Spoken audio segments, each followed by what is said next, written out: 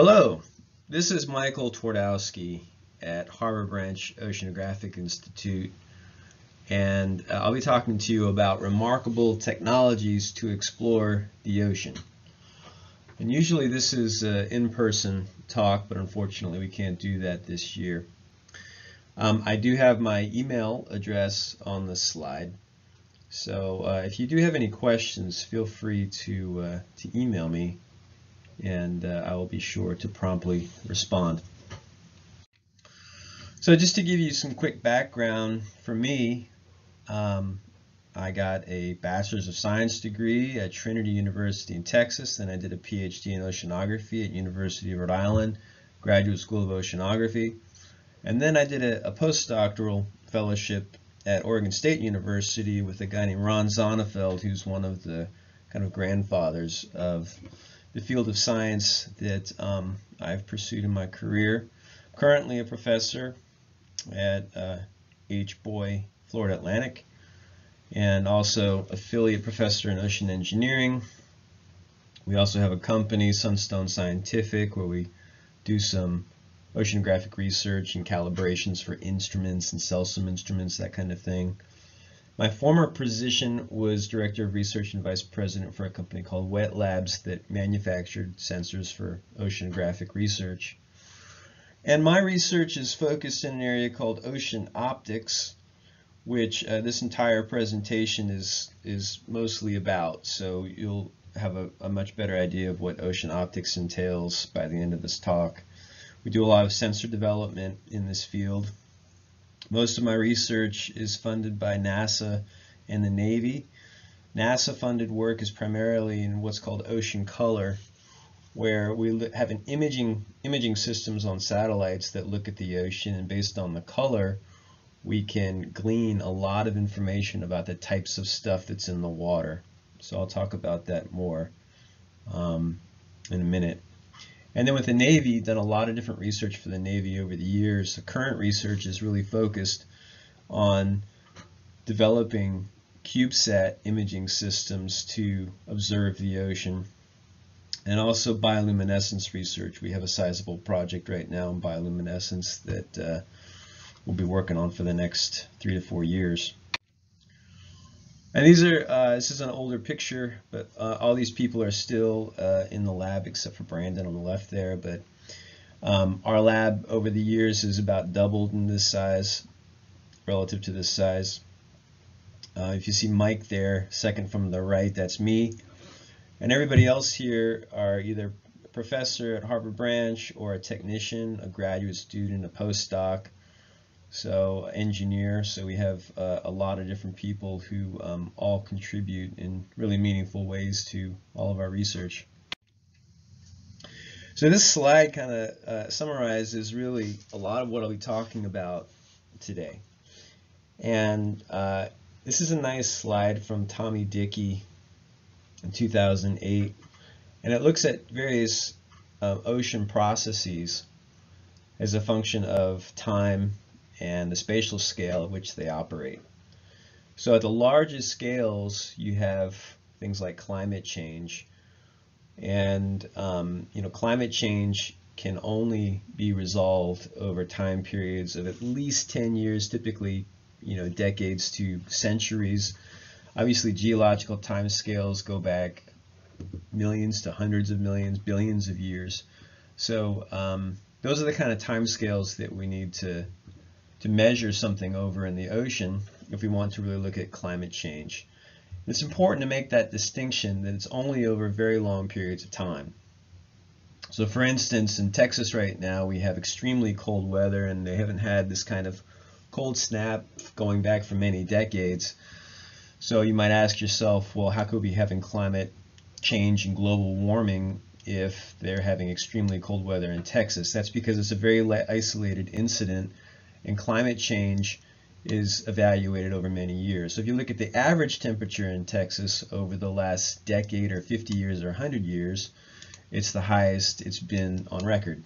So that's climate change. So in the ocean, the kinds of things that we look at on those kinds of scales are things like the El Nino Southern Oscillation, ENSO, in the upper right there. And these kinds of very large climate change effects in the ocean also occur over spatial scales that basically include the entire planet. So ENSO is a planetary phenomenon, and these are things that affect, for us in Florida, for instance, hurricane frequency and the power of hurricanes. When we look at global warming and we look at temperature rises in the ocean, that affects things like current dynamics in the ocean. And currents affect not only productivity throughout the ocean, so the plants, the small plants called phytoplankton that grow in the ocean, and how productive they are, which is linked to how much carbon dioxide they're drawing out of the atmosphere through their photosynthetic processes. But temperature affects current dynamics, and current dynamics are largely responsible for the weather that we have on our planet. It's, the reason we have a huge Gulf Stream, for instance, that rides up the east coast of the United States, pumps a lot of heat into northern latitudes, which is why Europe, which is a relatively high northern latitude continent, is relatively warm. If it didn't have the Gulf Stream, it'd be much, much colder.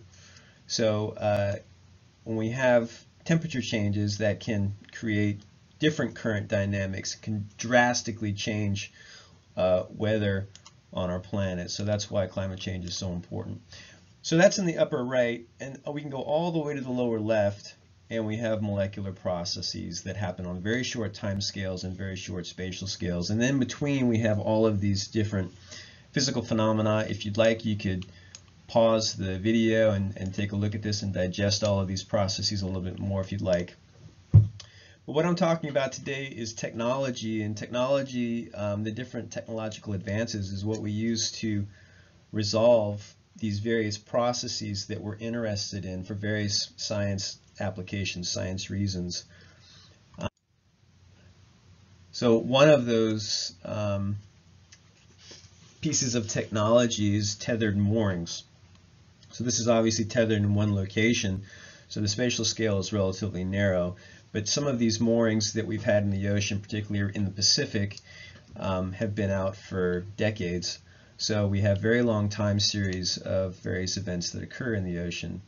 And they can measure in relatively small temporal scales. So it's, even though it's been out there for a long period of time, it's collecting data. You can collect data potentially as frequently as every minute, but typically it's on the order of half an hour to an hour. And then you can look at things like phytoplankton blooms and their waxing and waning, and then zooplankton grazing on the blooms, plankton migrations that happen, which I'll talk about in a little bit more in a minute. So there's a lot of different processes that can be resolved with tethered moorings. Then we have satellites. And satellites are terrific because in a day or two we can map out a parameter for the entire planet. You get full planetary coverage in a day or two. It's the only piece of technology that's even close to being able to do that. So it's very, very powerful. You can look at relatively fine scales. Some imaging systems that we have in space that provide commercially available images, of the ocean can resolve down to meter scales. So quite high resolution, and there are some very high resolution that Department of Defense and those kinds of agencies also employ that are even much finer than that. So there's a variety of very important physical phenomena in the ocean that you can resolve with satellites, as you can see in this box. And some of these satellites have been up for over a decade. So we start to then look at climate change scale phenomena, and what we try to do, the first satellite to observe the ocean for ocean color went up in the late 1970s, and we've only had one gap. So what we try to do is, as these satellites get older and they phase out those imaging systems, we try to launch a new imaging system that's better, that continues that record. It's very, very important. to do that for climate change analyses.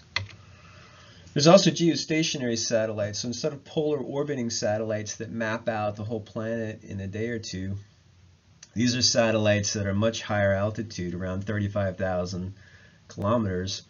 And at that altitude, you can maintain a fixed position over the Earth as it rotates. So your orbit is basically synchronized with the movement of the planet. So you can look at one spot continuously. And again, there's some of these have been out for many, many years, and you have in that one location that you're looking at hundreds of kilometers that you're resolving. So there's a lot of oceanographic processes that can be resolved. And then research vessels, of course, this is kind of the conventional approach that goes back really to the 19th century. And today there's a fleet of research vessels that are maintained through federal funding throughout the United States at the major oceanographic institutes. We used to have a regional class, a large regional class vessel here at Harbor Branch. We don't currently have one. But anyway, there's obviously a large number of physical phenomena in the ocean that can be resolved, from very fine scales to quite large scales, and these vessels can be out for months at a time. There's also overflights. So overflights, you can fly over the ocean at, say, kilometer type altitude relative to 450 kilometers with a satellite. So because of that, you're much closer. So the resolution that you get for looking at fine scale phenomena in the ocean is much, much higher. Autonomous underwater vehicles. So this is a relatively new development. It's really only gained widespread use in our community really since about 2000. And these come in a variety of different flavors that I'll talk about in more detail in a minute. Some of them are propelled, some of them glide, some of them float. But they can be out for long periods of time, and they can cover large swaths of the ocean. And relative to taking a research vessel out in the ocean, they're far more economical. So a research vessel, and a good research vessel is a global class or regional class research vessel, costs about $50,000 to $60,000 a day to operate. So they're very expensive. Whereas for $50,000 or $60,000, you could get an autonomous vehicle and send it out to make all these measurements for you, and then program it so that it returns back to base, and you can download your data. So now we have fleets of these AUVs throughout the ocean, which I'll talk a little bit more about. So it's giving us a tremendous amount of information that could never be gleaned just from research vessels alone.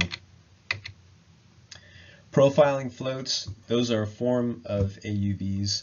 It's a special form. They just, every 2 weeks, they sit at about 2 kilometers depth in the ocean, and every 2 weeks they take a profile to the surface. They send their data through a satellite link, and then they go back down to 2,000 meters. And some of these have been out for many, many years, and we have thousands out in the ocean. So these are some of the most important network of instrumentation that we have to study various phenomena, especially things like global warming, temperature increases. And so when you look at combining all of these different pieces of technology, what we try to do is, depending on the research topic that we're interested in, you pick the kind of technology that you want, and by looking at suites of technologies, you can really look at all of these processes. So the key breakthroughs in oceanography have been the result of technological innovation. So there's various platforms and the sensing technologies on the platforms. And with all the platforms, there's trade-offs. So size, weight, cost of operation, things like power, cost is a big factor, and that's why things like AUVs have become so popular relative to things like research vessels.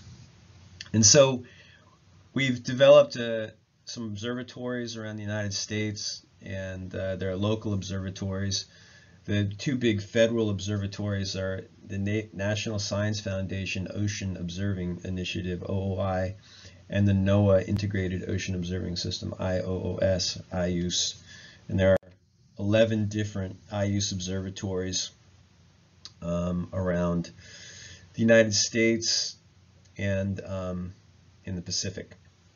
The regional observatory that we have that includes the Florida Peninsula is called Sakura.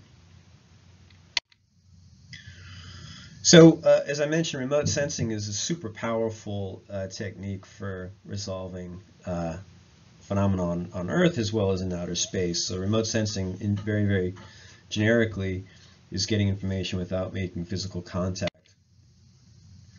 Ocean color satellite imagery is based on passive reflectance of sunlight from the ocean. So it's just like if you stand on a bridge and look at the ocean, or you look at the IRL, for instance, Indian River Lagoon, it's got a certain color to it, and we can resolve those colors in great detail.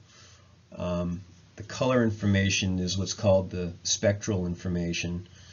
Light travels in a property of light as it travels as a wave, and the wavelength of that wave defines its color.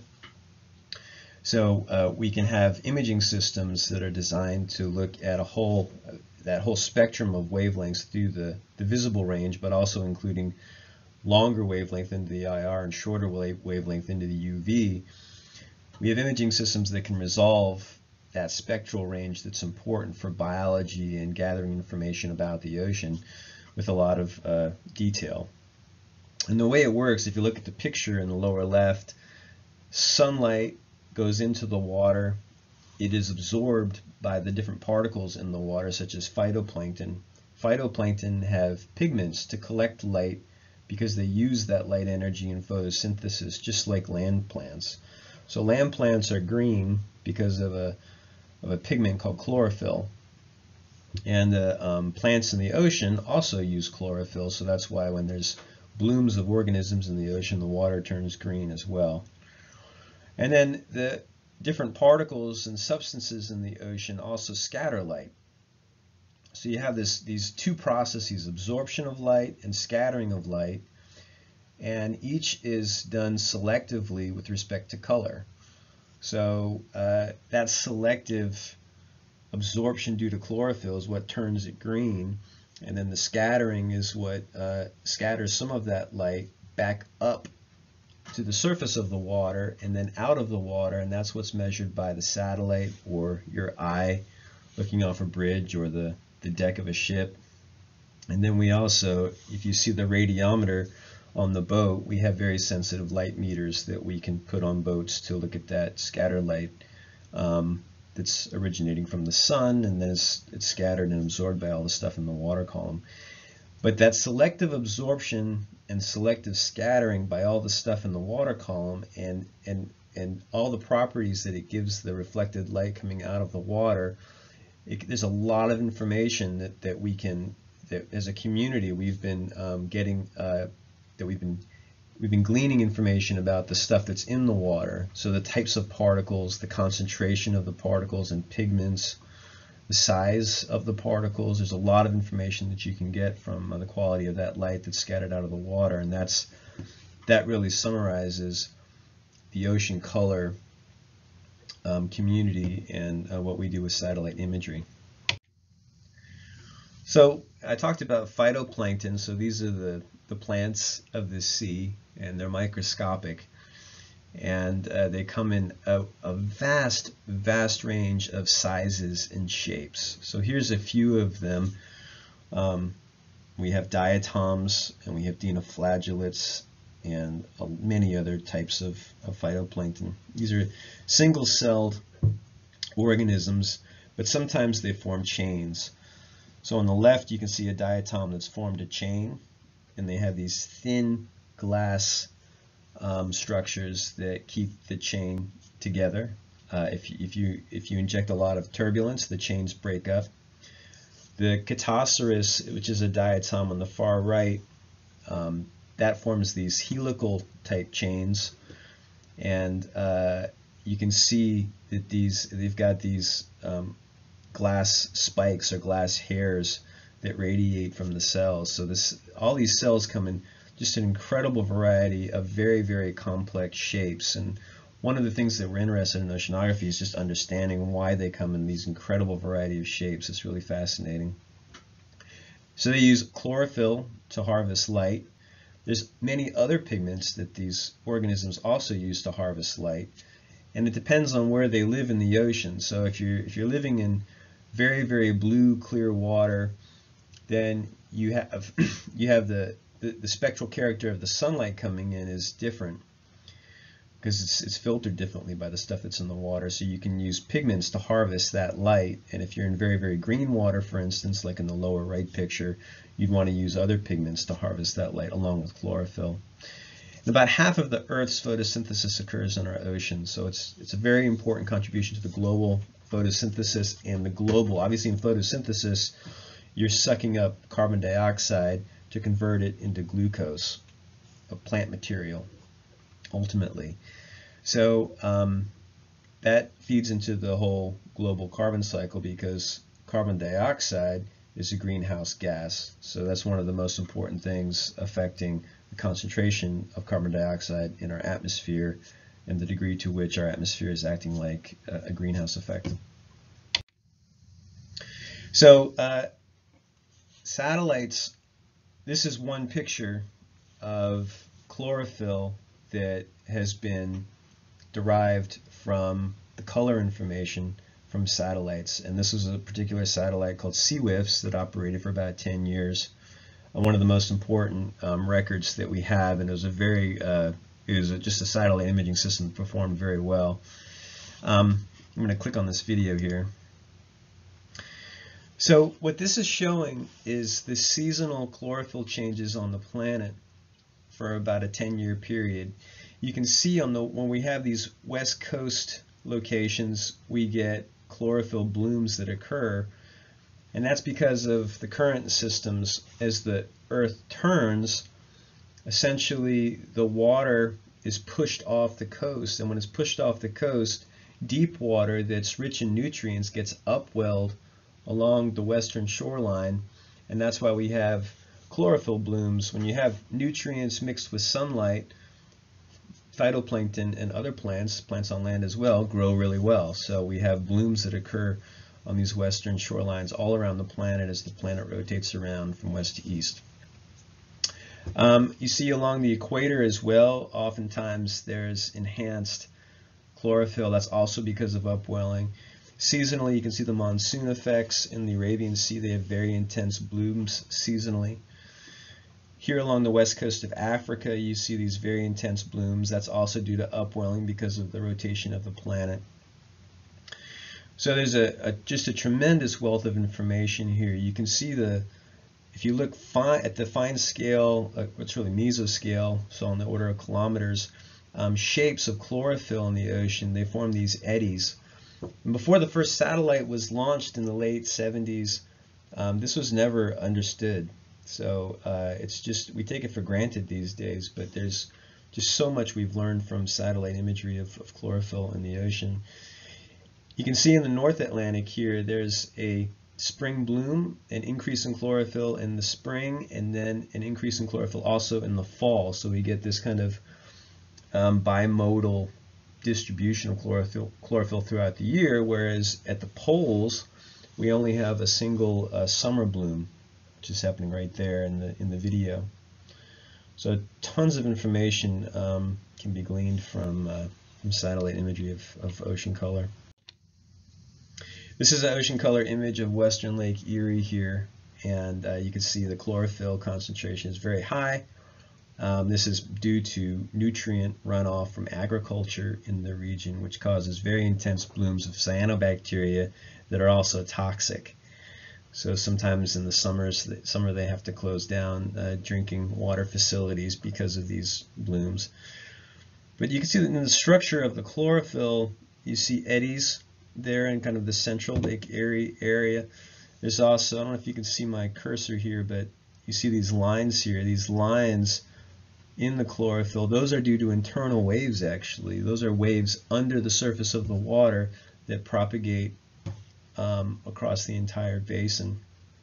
And you can see that from satellites. You can't see that really any other way unless you're looking remotely.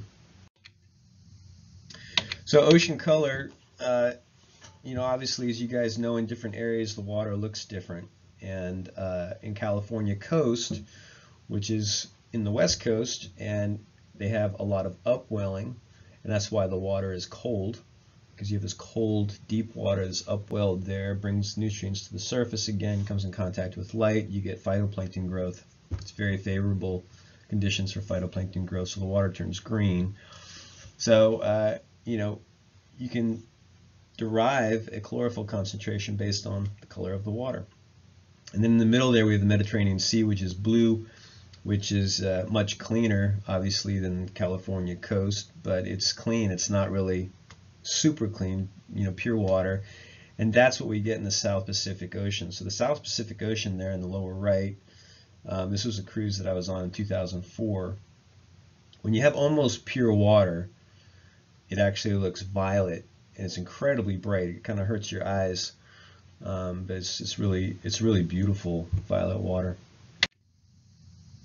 There's many different technologies that we use to study the ocean via ocean color remote sensing. So CWIFS, as I mentioned, was an imaging system that went on a satellite, and it operated for about 10 years. It had 8 different colors, 8 bands that we used for algorithms to derive things like chlorophyll concentration, particle concentration, biomass in the ocean, that kind of thing. We also have to develop our algorithms. So these are the algorithms that interpret satellite data to give us derived constituents in the water. We have to make our own light measurements, and then also measure stuff like chlorophyll that we're really interested in deriving, and make the algorithms essentially link the light measurements to the physical quantities of the materials that we're trying to resolve in the water. So we use profiling radiometers to measure light fields, and these are also used to validate what the satellite imaging systems are giving us. There's also above water radiometers. And this is a buoy called MOBI, which stands for Marine Optics Buoy, and it's one of a kind. It's deployed in the Pacific off the coast of Hawaii in super clear water with a very, very clear atmosphere. And these long arms that you can see coming off the main axle of the buoy are very, very sensitive custom light meters. And the light measured with this buoy, this is the only buoy in the world that's used to actually calibrate and to correct for things like drift over time for satellites. So it's a very important measurement. It's been up for over, I would say, 20 years. So it's a very important program for our community. They're profiling floats. So these guys are the ones that I mentioned that hang out at about 2,000 meters for, say, about every 2 weeks. They then go to the surface, take a profile of all these different parameters through the water column, depending on what sensors are on the profiling float, send their data at the surface via satellite, and then go back down to 2,000 meters. And then on ships, we can make very high resolution measurements of various parameters that tell us how light propagates through the water. So these are actually measuring, like when I mentioned absorption and scattering are the 2 main processes in water that affects how light propagates through water. We can quantify those very carefully with this kind of instrumentation. And then similar instrumentation, instead of vertical profiling, we can put it on this guy with the yellow wings and tow this behind a boat, and it can undulate, and it gives us kind of a ribbon. Once you interpolate, it gives you a ribbon of data 2-dimensionally, which I'll talk about more in a minute. So as far as ocean color remote sensing, as I mentioned, CWIFS was a platform that we had up for about 10 years. It ended in 2006. Then we've had MODIS is another one in Europe. France put one up called Maris. Currently there's one called Sentinel that's put up by the European Union. The next big imaging system for ocean color is called PACE, and that's the next big NASA mission that we're all very excited about. I'm currently on the PACE science team, and what we're trying to do now is develop the algorithms so that we can use the data from this imaging system as well as possible to resolve different parameters in the ocean. It's very sensitive, so it has many different colors, I think over 200 different colors, and the pixel resolution will be about 1 kilometer squared throughout the ocean. And launch will be from Kennedy, actually, either at the end of 2023 or beginning of 2024, so we're very excited about that. I'll be sure to be there. At Harbor Branch, I also have 2 projects funded by the Navy to develop imaging systems for ocean color, but they're much more compact. We deploy these on what's called CubeSats. CubeSats are defined by what's called a U, which is 1 unit, which is 10 centimeters by 10 centimeters by 10 centimeters. So it's very compact. And this is a CubeSat that we're developing here on the left. It's called SlimSat. And the imaging system will look out the bottom of this thing. A optical diagram, a diagram of the optical train of the system is on the right here where it says camera. And just very generally, it's got a telescope to collect the light, and then it goes to something called a spectrometer, which disperses the light into the various colors, and then that's imaged onto an array.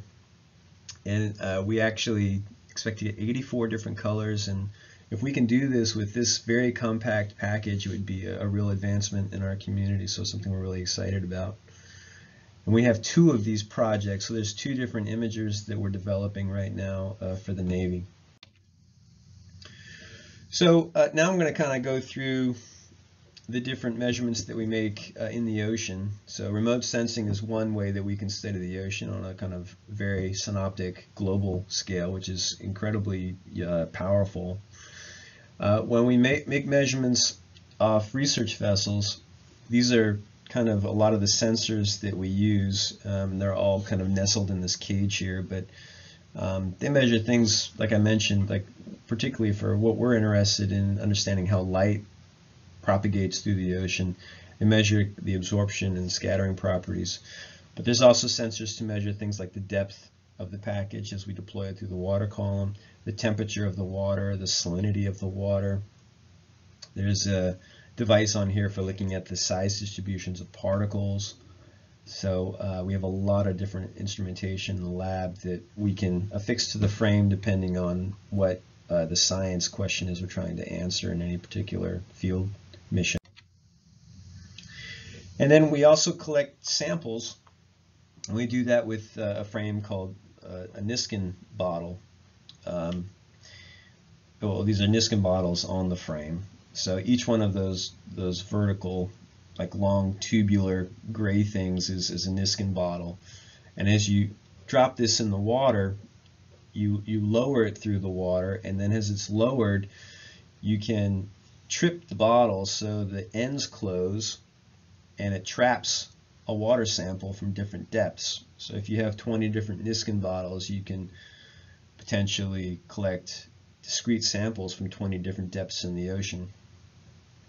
So we do that. This is how we directly measure things like chlorophyll. We'll collect a discrete sample with one of these bottles. Once it's put back on the deck of the ship, we'll take a bottle that we have, fill it from the bottle that just collected it from the ocean, bring it to the lab. We'll filter all of the particles onto a filter, and then we can do an extraction of the chlorophyll pigment, and that's how we quantify chlorophyll. We can also weigh the particles on that filter to understand the biomass of the particulate material in the oceans. There's a variety of different things that we can do with the discrete samples once we collect them. This is a really interesting research vessel that I wanted to bring to you guys' attention. It's called FLIP, and it was in service for about 60 years. It was just decommissioned, which is really incredible. It was built in 1962, And this is a 355-foot long barge, so it has to be towed out into the middle of the ocean. And then it's what's called a spar buoy design. So what they do is they start filling one end of the barge with water. And as it's filled with water, it flips. So you can see in the lower left here, it going through the sequence of flipping. And then when it's fully vertical, it's fully filled, it looks like the middle picture here, which is a picture I took in 2008 when we were doing some research on this vessel. And this vessel, the reason it's a spar buoy design, a spar buoy means that you have a lot of mass under the water air-sea interface. And what that gives you is a platform that's decoupled from wave action. So as waves go by, the platform doesn't bob up and down. And because of that, like this is a one-of-a-kind vessel that nobody else had around the world, and nobody still does. And this vessel was used to collect almost all of the cutting edge, like the best quality wave data that has ever been measured. And that actually goes back to the 60s. It was a very, very important platform for the oceanographic community for many, many years. And you can see it's got these booms that can be affixed off various ends of the platform. And here's a guy laying down on it right here and a guy standing up. And what they're doing is they're working on their instruments. These are typically laser-based instruments that look at reflected light off the water surface, and as the waves go by, they can resolve the wave characteristics very carefully. But you can see here it's a 1, 2, 3, 4 platform, 4-story laboratory essentially. It's completely open to the atmosphere. And in these different platforms, everybody, all the scientists have all their gear where they're looking at the data from the instruments that they deploy on these booms. And on one platform is a kitchen. What's really incredible is as this rotates around, the entire kitchen is on an axle, so the entire kitchen rotates around. All the toilets, the plumbing doesn't work, once you rotate. So all the toilets have to be, they have 2 holes. One's in the wall and then one's in the floor. And then when it rotates, the one that was in the floor is now on the wall. It has to be repositioned to the hole that was in the wall is now on the floor. So it's a really fascinating vessel to work from. So moving from oceanographic research vessels, there's also ROVs, remotely operated vehicles. And these are very useful when you have a lot of kind of detailed measurements that you need to be done, like seafloor mapping or sampling bottom, that kind of thing, in a limited area. So they're relatively expensive and you get limited aerial coverage, but for a lot of interests, it's exactly what you want in terms of trying to look at things like hydrothermal vents, which are areas like around mid-Atlantic ridge where you get black smokers. You get this energy from the earth that comes up through these black smokers, and there are chemosynthetic organisms that grow there, so you have this whole ecosystem around black smokers. So ROVs can be used to sample those kind of limited areas of interest. There's also propelled autonomous underwater vehicles. The Hydroid Remus on the left there, that's a picture from the Woods Hole Oceanographic Institute and their fleet of Remus vehicles. So they come from the Remus, they range from the Remus 100, which is the smaller one, all the way to very, very large ones like the Remus 6000, I think it is. And they have, depending on the size and capabilities, they have a variety of different depth ranges. Their ranges typically are 10 to 1,000 kilometers. 1,000 kilometers are obviously one of the larger ones. You can put all kinds of different sensors on it. So this is very important for a lot of our sampling. You can sample under ice. It's one of the only ways to sample under ice, like in the Arctic and Antarctic. So these are very valuable tools for our community. Currently at Harbor Branch, we have one Remus vehicle, and through the bioluminescence project, I just ordered another one. They're very expensive, so they cost just that little Remus 100 with the entire system is going to cost over $1 million, so they're quite expensive. And the lower right is much less expensive Riptide. These are really cute. These are only maybe ½ meter long, and they're quite affordable, on the order of say $15,000, and you can put obviously more compact sensors on there, and the batteries allows, I think, for maybe a few hours of operation. Yeah, and you can do all kinds of things, but you can do things like map coral beds, but there's a variety of different applications. You can put imaging systems, like optical imaging systems. You can also put acoustic systems on there to look at currents, map out currents. You can map out organism distributions with acoustic responses, similar to the fish finder. Profiling floats. So the way these operate is they have a bladder and a pump, and the pump pumps in seawater. As it pumps in seawater into a cavity, it becomes negatively buoyant and it starts to drop through the water column. And then when it pumps out water again, then it will rise to the surface. So these are very useful. The Argo floats in particular, they're in the middle. There are thousands of these deployed around the world currently, and this is one of the most important platforms that we have for looking at global temperature distributions because of the global network that we have, and that was one of the primary impetus for developing that program.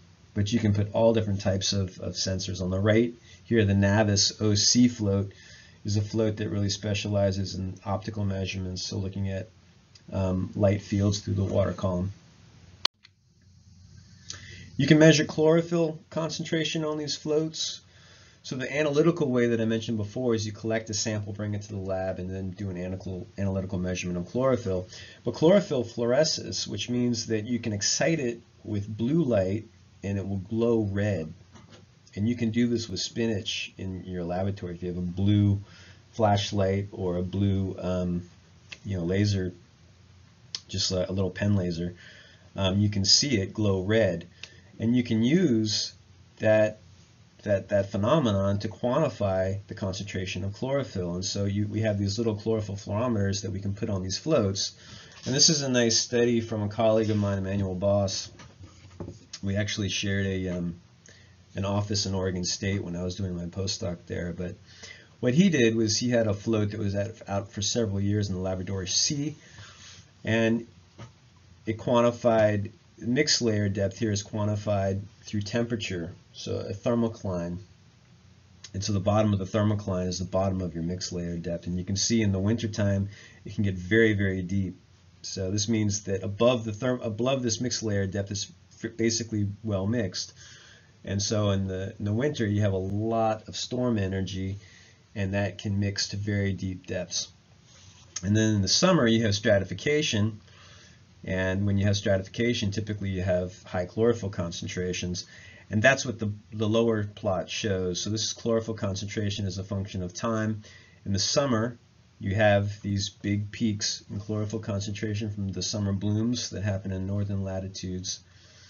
And what this shows is his satellite data agreed with measurements of chlorophyll derived from floats. So the chlorophyll derived from satellites measured with the data he measured directly with fluorescence, chlorophyll fluorescence from the floats. So it's a very nice study. So these Argo floats that I mentioned, this is their distribution. This is from, I think, 2 years ago, and it says 3308 active floats in the lower left there. Currently, I just looked it up an hour ago, and it's actually 3,921 now. So you have excellent global coverage. This is showing only one float in the Arctic Ocean, but now there are several. And you can see that this is a global program. It's a globally coordinated program with many different countries that are involved. We also have gliders. So this is the spray glider here, the orange one. We have one of these here at Harbor Branch. There's also something called the Sea Glider from the University of Washington Applied Physics Lab. And these you deploy at the surface, and they go down to depth, and they come back to the surface. And these use significantly less energy than propelled underwater vehicles, because if you're propelled, obviously you have to use a lot of energy to operate the propeller. These have wings that typically are fixed, and it's just like a profiling float in that it has a bladder and a pump. So all you have to do when you're at the surface is pump in some water, and which doesn't use a whole lot of energy. Then you're negatively buoyant, and you just glide through the water column. So as you're gliding downward, you're not using any energy. So these are very energy efficient platforms. And once you get to the bottom, you pump out that water, and then you just glide to the surface. And this is a study back in about 2008 where we had a Slocum glider from Teledyne Webb, which is in the upper right there. And through Navy funding, we developed new sensors for it, which is in the lower right here, the SAM, which is looking at scattering off particles, so we can quantify how many particles are in the water. In the picture above it, you can see all the little particles that are in the water. And that's what all these sensors do. They look at things like scattering off particles, but also fluorescence to get things like chlorophyll concentration. And then these middle plots here show like one of the deployments from one of these gliders. This is actually in the Hudson River outflow. So you can see at the top with salinity here, plot A, it's relatively low salinity at the surface. Highest salinity is at the bottom, and that's because if you have higher salinity, typically, well, you're always more dense. So low density water at the surface, high density water with high salinity at the bottom. And then this attenuation and backscatter, this backscatter is looking at particles. So the Hudson River plume at the surface had a lot of particles that it was bringing out into the water, basically pancaking at the surface. But there's also a lot of particles near the bottom here, and this is due to bottom resuspension. So there's a lot of different things that you can look at with these platforms. Very, very cool. And these can be out for months at a time.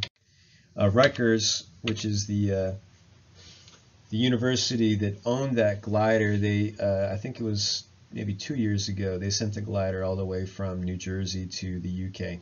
So it was out, I think, for 2 months.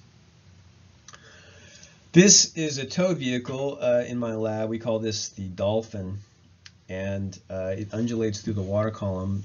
You pull it behind the ship, and then these yellow wings undulate up and down.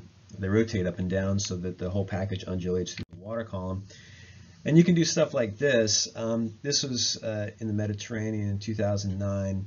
There's a buoy called Boussole, and it's also an optical buoy, so it has sensors on it to measure light field and various properties of the water that determine how light propagates through the water.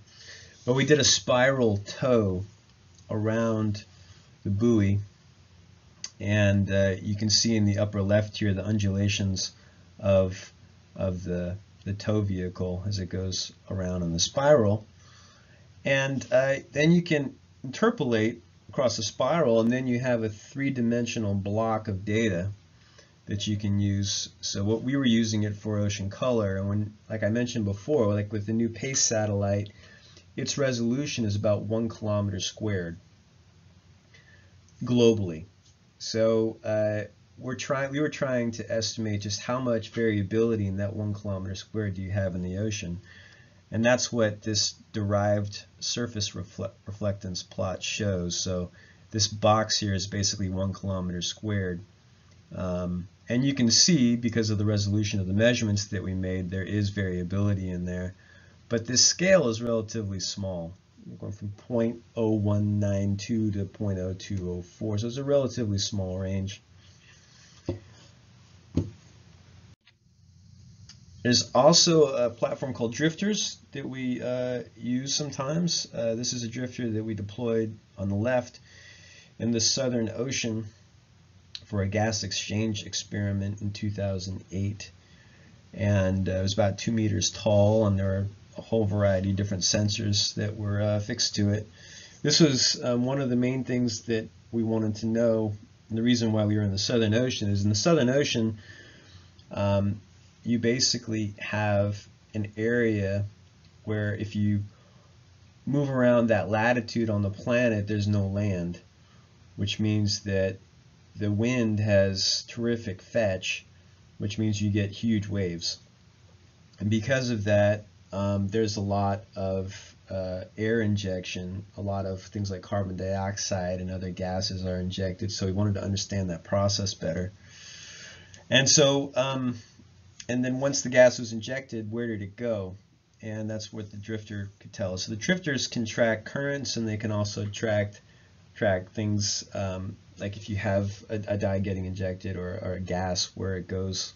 So dyes are used to basically as a tracer to figure out flows and currents in the ocean. We also developed these miniature drifters. These are very small, only about maybe 20 to 30 centimeters long. And that little cup on the end is a satellite iridium communications to send data. We would deploy this in the surf zone. This was developed for the Navy to basically drop out of helicopters in surf zones when they wanted to understand if they could see through the water. Because in hostile territories, there are often, or there can be, things like mines and stuff placed in surf zones. So they have to be very careful about understanding where those are, and they have imaging systems that can detect those from helicopters, but only when the visibility is good enough. So these drifters would tell them if the visibility was good enough. This is a pretty cool platform for doing surf zone measurements as well. It's called the CRAB, Coastal Research Amphibious Buggy. And this is at a U.S. Army Corps of Engineer facility in Duck, North Carolina, where a lot of Navy research has been done over the years in the surf zone. So we worked off this platform a few years ago and deployed some instruments that looked at bubble concentrations. And again, bubbles are one of those things that substantially degrade visibility through surf zones. So that's why we were interested in looking at their concentrations and how they fluctuated over time with different size waves and other environmental parameters. So a very, very neat place to work. Then of course, another platform is the human diver. And these are, divers are obviously needed in some cases where you have, very fine manipulation of a sensor underwater, like a camera system oftentimes. Like in the upper right there is one of my postdocs, Brendan Russell, with a camera system. And he was looking at the reflectance off the bottom. And bottom reflectance changes if you have, if it's just sand, it looks very bright. If you have a lot of algae on it, then it looks darker green. If it's a lot of organic mud, it can look very, very dark brown. In the middle there is a AUV that I haven't mentioned to you guys before, but it's called the Wave Glider, and it's basically a surfboard at the surface with sensors on it that you can put out in the middle of the ocean. And there's an umbilical going down to something that looks like Venetian blinds, but it's like a bungee cord that connects the surfboard to the Venetian blinds. So when waves come by, it stretches that umbilical, and when it contracts again, it propels the vehicle forward. That's how it operates. So here we were having some fun just diving around it, looking at how it worked before we bought one. This was actually in the middle of, this is off of Hawaii. So yeah, so making measurements in the marine environment is very challenging. One of the most important challenges is biofouling. We've done a lot of studies actually on biofouling over the years. The electron micrograph here in the middle is showing the surface, like these are optical windows here, and you can see that some of these are very, very heavily biofouled, not very heavily, but they're biofouled.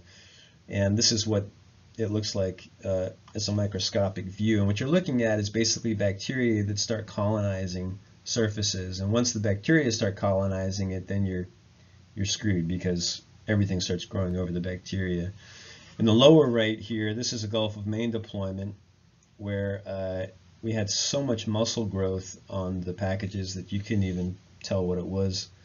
But amazingly, most of the sensors were still working because we use things like copper as a biological retardant in water, or it's actually quite effective. So we use copper tubing and copper surfaces to help minimize any biological growth. But the surfaces that don't have those copper surfaces, copper materials, you'll get a lot of biological growth in some environments. The sea state obviously is also important. You can see here some huge waves in the Southern Ocean cruise that I mentioned before, and this was actually the CTD, which stands for conductivity, temperature, and depth. So we measure depth, temperature, and salinity, and then we put some other sensors on it as well. But this is vertically deployed off a ship, so it's tethered to the ship, and these are the Niskin bottles. But because of the waves, it was banged on the side of the ship and the entire frame cracked. Pretty incredible force to do that. There's also high pressure, obviously. As you drop through the water column, the pressure increases tremendously. You can get some just insane pressures at very deep depths like the Marianas Trench. So you have to build your sensors to withstand that. So we have a lot of engineering programs that we use to do that.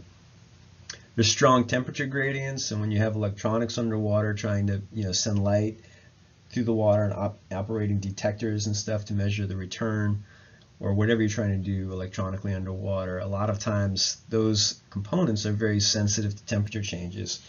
So at the surface it can be up to 30 degrees C in the Gulf of Mexico, and then once you get out into 1,000 meters, it can be close to just single digits. So that's a big temperature gradient, and if you're taking a quick vertical profile, you have to develop compensation techniques with the electronics. Otherwise, you'll have big drifts in what you're trying to measure.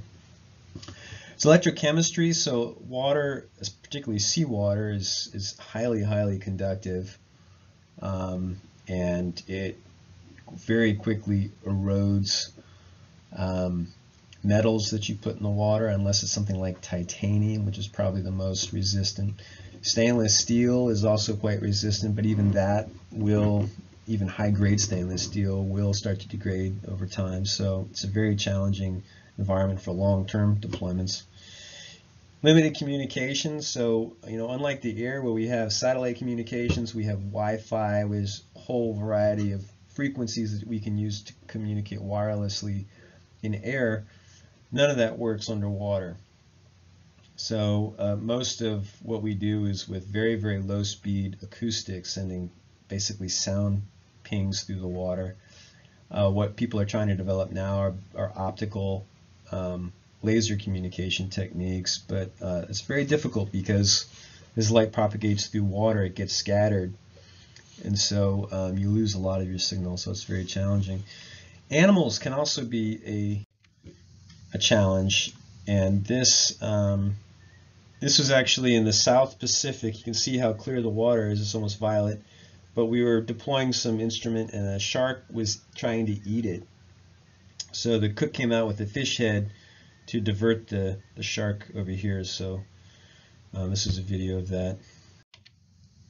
This is working in the Florida Keys with a camera system that the Navy uses, and we were developing performance prediction algorithms for the camera, because they were using the camera and they saw, in some waters they could see far, in some waters they couldn't see, and they wanted to understand why.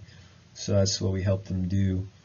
And this camera system here is looking up, and you can see on the bottom of the boat we have contrast panels, so white to black, so full contrast across the bottom of the boat, and we drop it through the camera through the water column until we couldn't see the contrast anymore. At Harbor Branch we do laser imaging, and we can do this on the bottom to image stuff on the bottom, map out stuff on the bottom. We can also image fish, which is being used around things like underwater turbines. right now by the Dalgleish lab. But we have a big world-class tank at Harbor Branch for doing these kinds of measurements, which is really exciting. We're actually doing some work in bioluminescence in those tanks right now.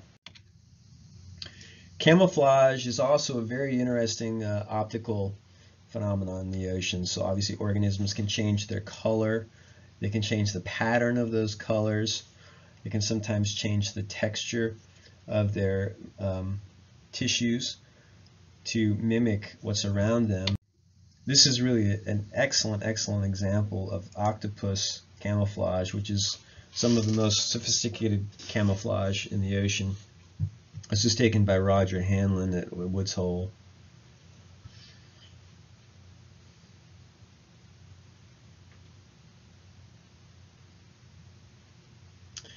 So the octopus is matching the incredible ability to camouflage the pattern, the color, the brightness, and the 3D texture, the shape of the algae.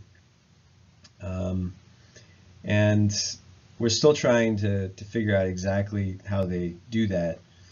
It's actually quite complicated, but the Navy has funded some work in this that we've been involved in over the years, because obviously it could be useful if they could figure out how to camouflage stuff underwater similar to an octopus to hide what they're doing.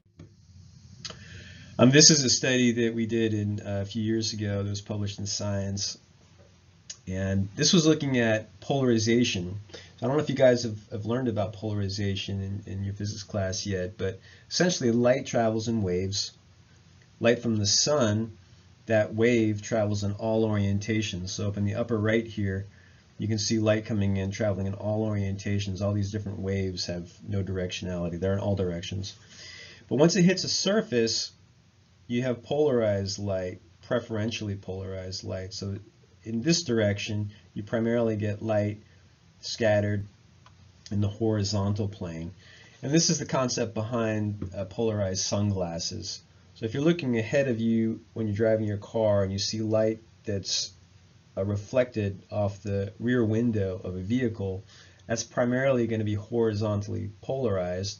So you wear sunglasses that are vertically polarized, so it's rejecting the horizontal, so that reflection is much less intense.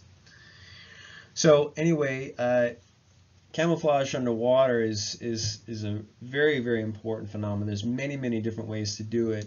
One way is that fish scales, and we've known this for a long time, fish scales obviously act like mirrors.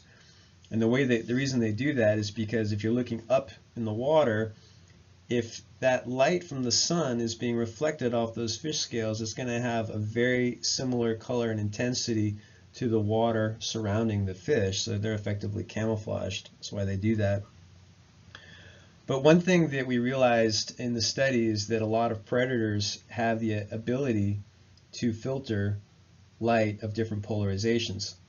So if the fish scales were acting like a mirror, you would get, as in the upper right diagram here, preferentially polarized light, whereas the light surrounding the fish would be unpolarized. So in terms of if you're wearing your polarized sunglasses as a predator fish, that fish would not be camouflaged well.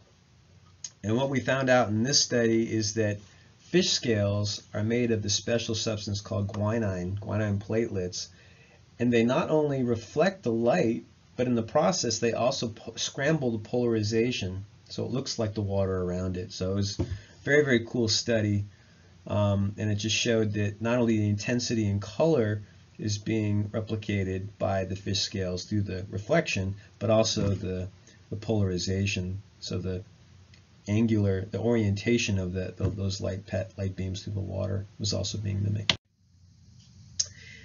And then one other phenomenon in the ocean, this is the last slide I think I have, is the deep scattering layer. And this is something that occurs throughout the global oceans. It's the largest migration that occurs on the planet, and it occurs twice a day. It occurs in the morning, which is what we're showing here in the lower left. So this is acoustic detection of animal migration. So at the surface, we have an acoustic device. It's looking at multiple frequencies. Each frequency is looking at a different size organism. And during the morning, from 5 o'clock to 8 o'clock, you can see these ribbons or these filaments coming from the surface down to the deep water. That's because these organisms come to the surface at night to feed on the phytoplankton, so they graze. And they do it at night because their predators use vision through the water to find them and eat them. So when the light starts to come up, the sun starts to come up, then they dive through the water column down to deep depths between 400 and 600 meters where the light is so low that the predators can't find them, so they're hiding. So they hide during the day, and then at nighttime the exact reverse happens. Starting at about, well, at dusk, they'll come to the surface. These different filaments represent different types of organisms that are each following different constant light levels. And so we studied this, we mapped out this phenomenon with the acoustics, and then we used our radiometer systems to measure the actual light fields and to figure out which, what we call isolumens. These are constant light levels that these different organisms are following. So it was a really cool study. But this is a very poorly understood. It's getting more, it's getting better understood just because of the advent of this new technology, acoustics, to study these migrations. But this is something that we still have a lot to learn. There have been some estimates that like 80% of the fish biomass in the ocean is at these deeper mesopelagic depths between, say, 300 and 600 meters. So we need to learn a lot more about